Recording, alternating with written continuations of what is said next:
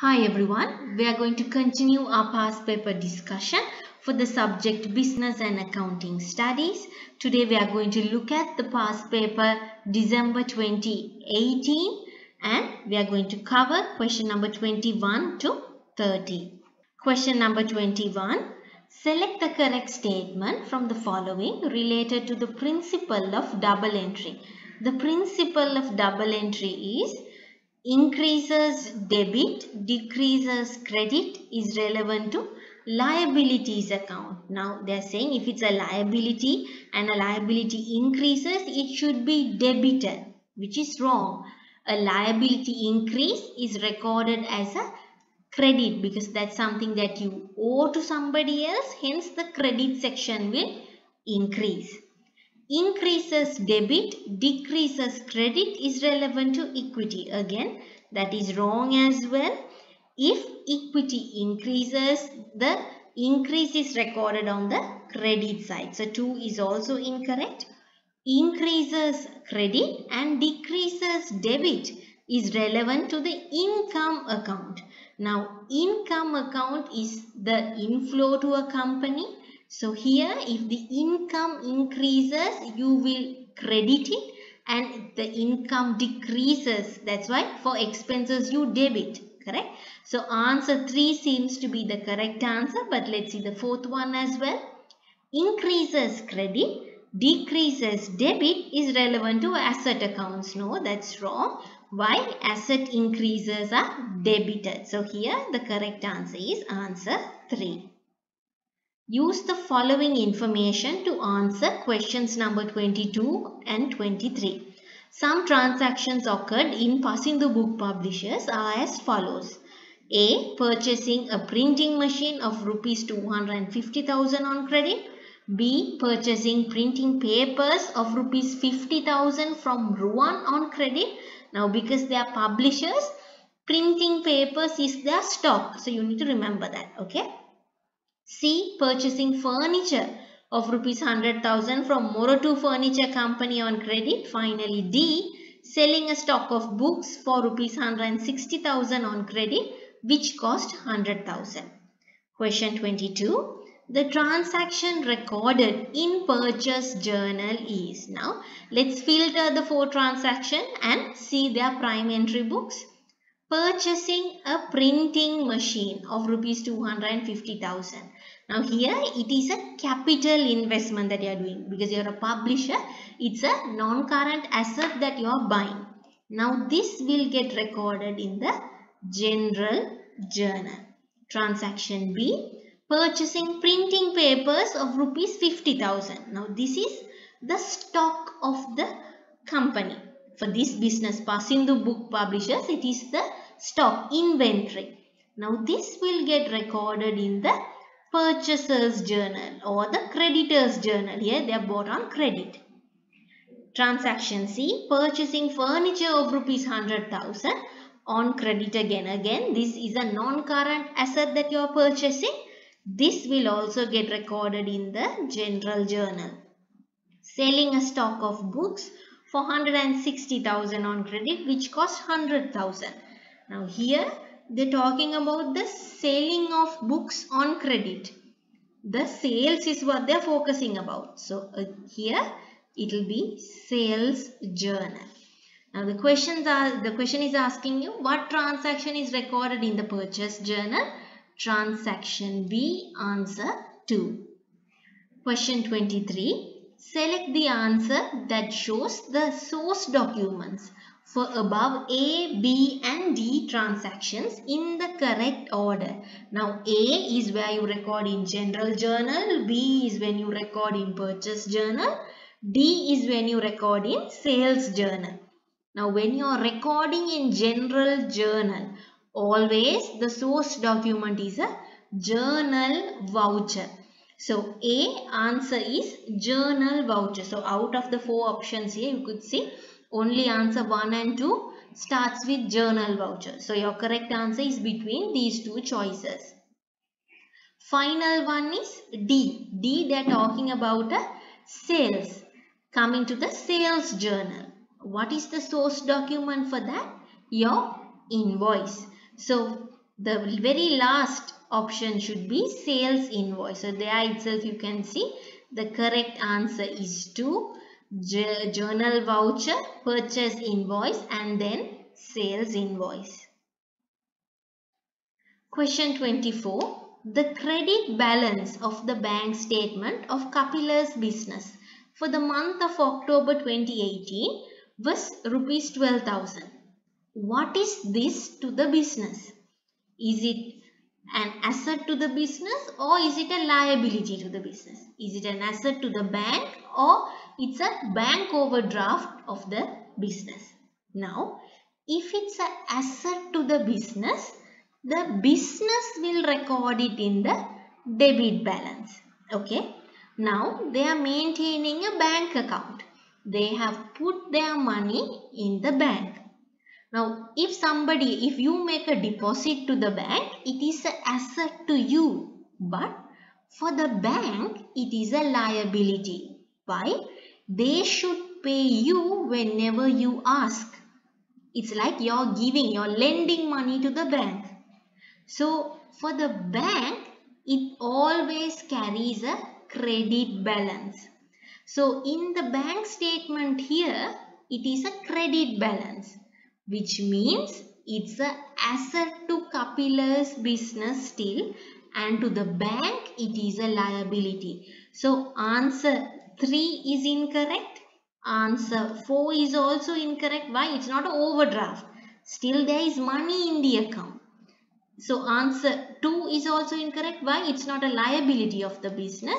It is an asset of the business. Answer 1.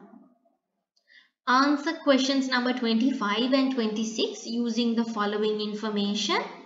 The petty cash balance with petty cashier of Sandun business as at 31st July 2018 was rupees 2,500. So, this is the balance at the month end. Following are the balances of analysis columns of petty cash book for the month of July. So, they have stationery, travelling, refreshment and miscellaneous. So, the total of this will aggregate to 7,500. 7,500 is the total of the expense. You have the balance at the month end at 2,500. So, looks like the interest of the petty cash is 10,000. So, you will work this out while you read. Sandun decided to increase the value of the petty cash interest up to rupees 50,000. Now, this will be increased up to rupees 15,000 from 1st August. Now, question 25. The value of the petty cash expenses for the month of July 2018 in this business is, of course, the addition of all 4 transactions, which is 7,500. Answer 2.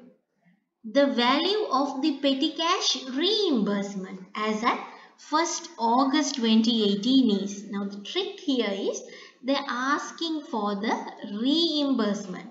By how much should Sandun reimburse at the month end? A lot of students made an error here. They jumped into answer 2 thinking they are talking about the increased amount. But here the balance is 2,500. From 2,500 it has to be topped up to 15,000. So the reimbursement has to be done for the expense of 7,500 and the increase of 5,000.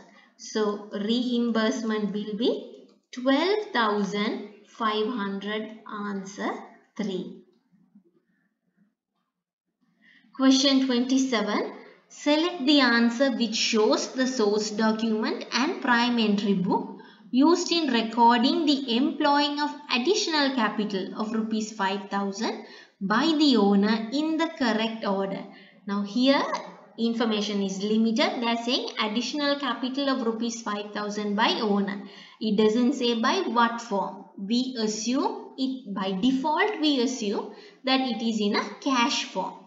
So you are ideally looking for a prime entry book to be cash book, and if it's cash book, your source document is a receipt. So 1 is related, the answer seems to be correct. 2, they are saying general journal incorrect. 3, they are saying general journal incorrect. 4 is also receipt and cash book, that's also seem to be correct. But 1 and 2 same answer, order is different. You need to write it in the correct order. Source document first, prime entry book next. So the correct answer here is answer 4. Source document is receipt, prime entry book is the cash book. Now another way that you could tackle this MCQ if you don't know the answer, if you are getting confused, is you know that the second answer is a prime entry book. So in the given 4 option, filter out what answers have the prime entry book as the last. So here general journal and cash book. So of course correct answer is between 3 and 4. If it's a non-current asset, yes, it will come to general journal. But if it's general journal, your source document has to be voucher. Here it says receipt, which is wrong. So the correct answer is receipt and cash book, answer 4. Question 28. The total of the debit column was rupees 800,000 and the credit column was rupees 825,000 in a trial balance prepared as at 31st March 2018.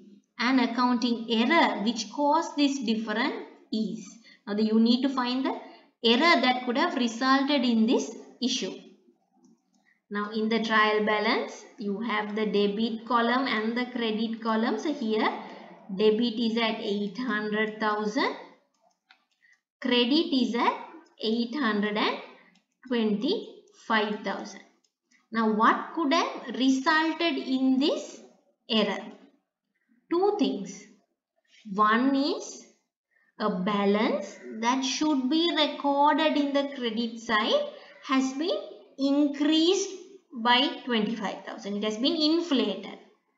Or an entry or an account which should be in the debit account has been reduced by 25,000.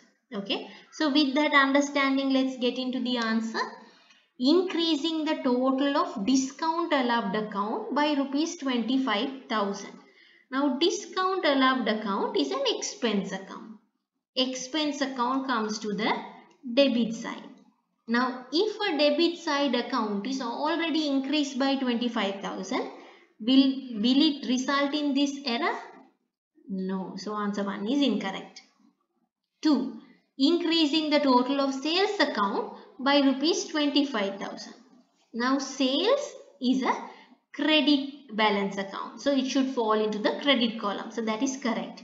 Now when that is inflated by 25,000, yes, credit column has a chance of being increased by 25,000. So looks like answer is answer 2. But let's see other 2 options as well. Increasing the total of purchase account by rupees 25,000. Now purchase account is another expense account. Hence it should fall to the debit column. If it is falling to the debit column and you increase it by 25,000, this error couldn't have happened. So 3 is also incorrect. Decreasing the total of discount received account by rupees 25,000. Now discount received is like an income to the business. So this will fall into the credit column. But now the account is correct, something that falls into the credit column. But here they are talking about a decrease. If you are decreasing your credit side account by 25,000, will this error would have caused?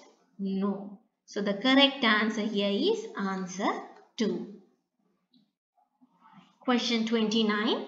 The stock of rupees 45,000 purchased by a business from Sumanadasa on credit has been recorded in Sumanadasa's account as rupees 54,000. Okay, so now there is an error that has happened.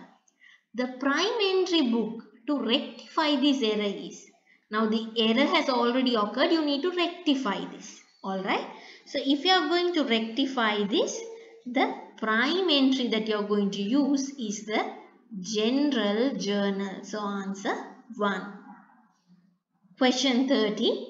From the following transactions of the Sesatha Sports Club, the one which is not included in the income and expenditure account is. Now, income and expenditure account to a not-for-profit business is like the profit and loss account. Because they are not a profit-oriented business entity, you call it the income and expenditure account. Okay. So, with that understanding, let's see the 4 options.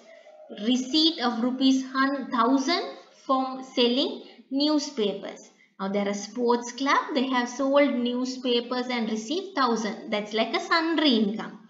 Now, when you have that sundry income, yes, that will come into the income and expenditure account. Purchasing sports equipment of rupees 15,000. Now, this is a capital good, a non-current asset like for their sports club, capital good acquisition. This doesn't get involved as an expenditure. It's like an investment from their point of view. So looks like answer 2 is the correct answer here. Let's see the other 2 options as well. Donation received of rupees 5,000. Donation received is like an income to the business. So this will also be included in the income and expenditure account. Paid transportation expense of rupees 2,500. This is an expense. So this will also be recorded in the income and expenditure account. They are asking you what is not included. So the correct answer is answer 2. I hope this video was helpful to you. Thank you for listening and subscribe and support us for more videos.